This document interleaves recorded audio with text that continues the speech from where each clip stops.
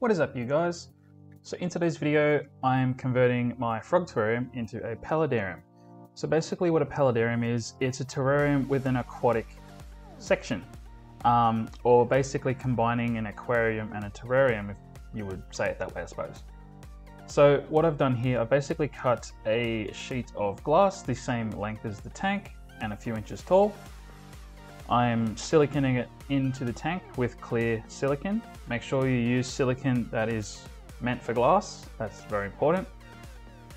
And yeah, I've just got like a candle sitting behind it to help hold it in position while the silicone dries. So I've got this panel on a slight backward lean as well. I just want that sort of slope because the front of my terrarium is going to be the aquatic section.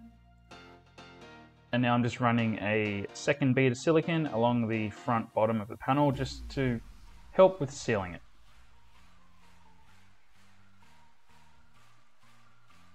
You'll also want to run a bead of silicone up either side of your glass panel as well.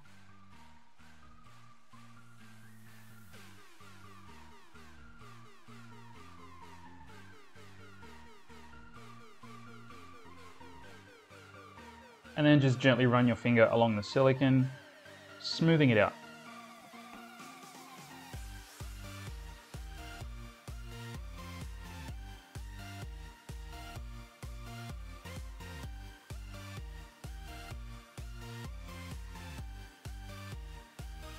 So once you've left it to dry for at least 8 hours, preferably overnight, you want to just put some water in just to test that it doesn't leak before you go any further with the setup.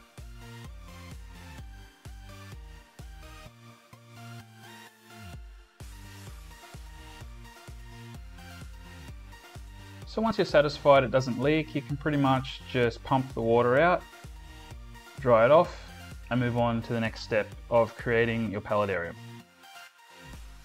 So next you want to take your piece of background. So I'm using just a cutting of universal rock background.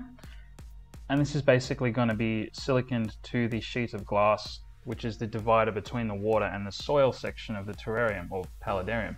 So you just want to put some blobs of black silicone on your background and pretty much just stick it to the glass.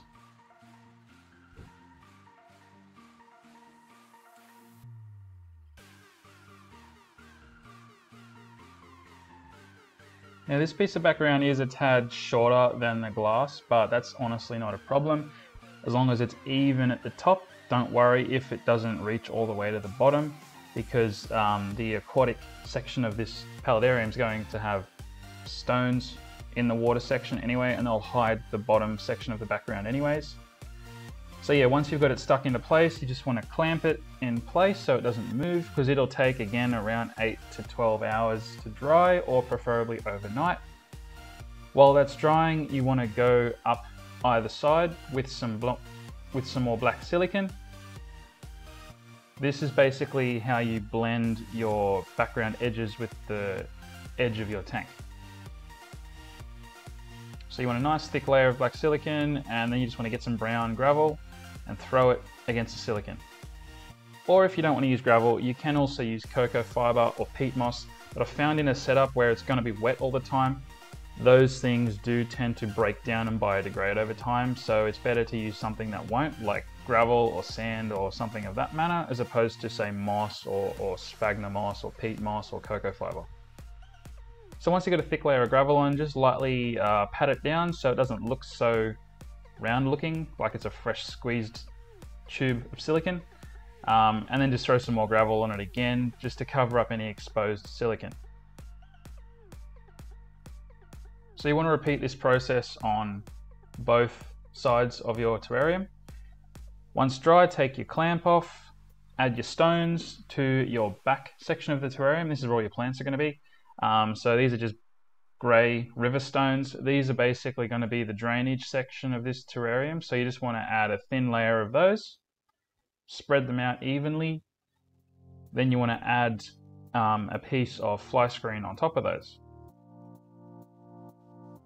So basically the fly screen is just a divider. It's going to stop your soil mixing with your drainage layer, because that would just defeat the purpose of having it to start with.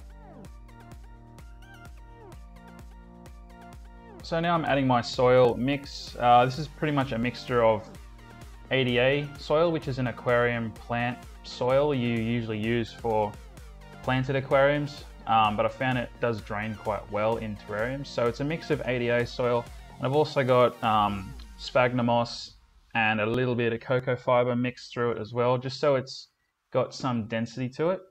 And then I'm adding a top layer of freshly made wet cocoa fiber, just to add that nice darker look to it. Now we're going to add our pump. So I've just got a small Aqua One pump. You can use any pump you want though. This pump does 500 liters an hour, so it's not crazy powerful. It's just enough to get the water feature going and create a little bit of flow in this terrarium.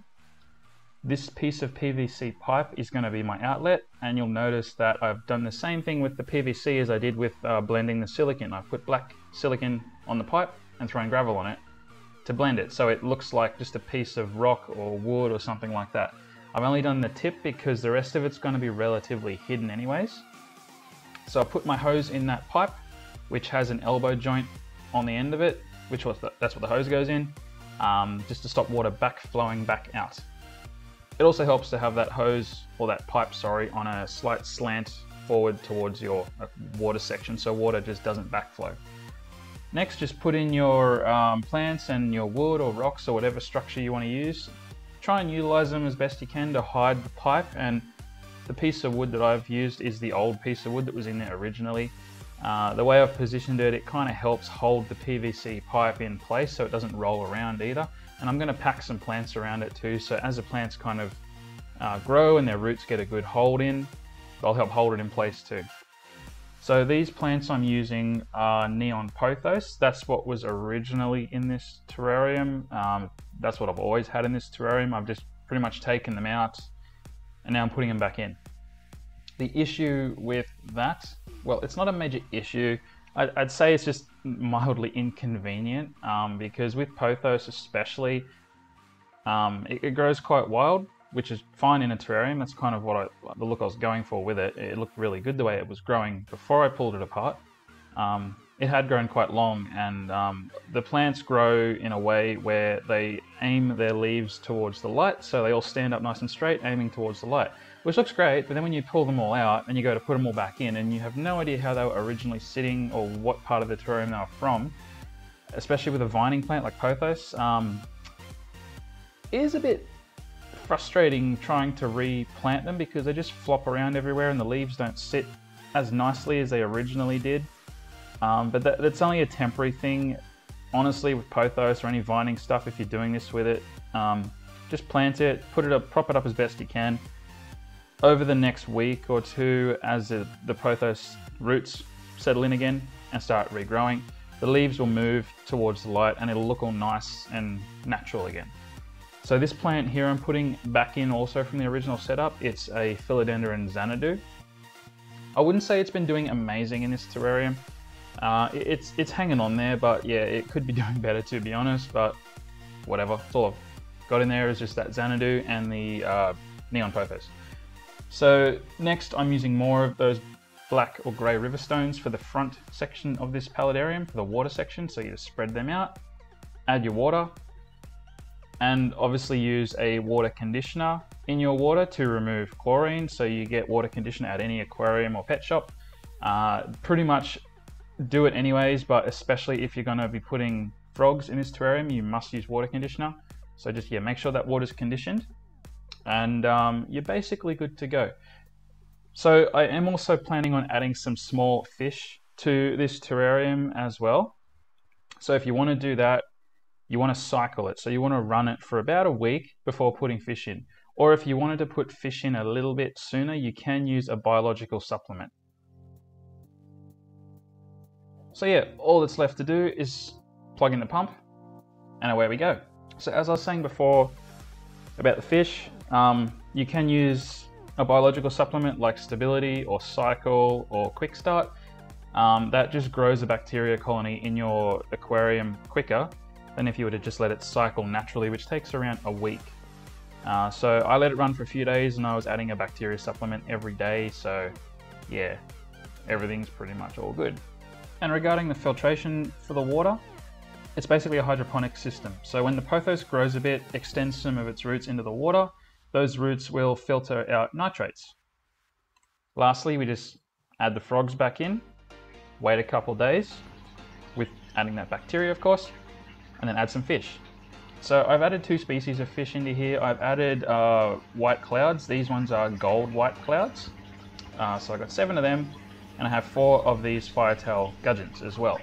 These fish are great because they can go in both cold water and tropical water. So they're pretty much hardy, versatile fish.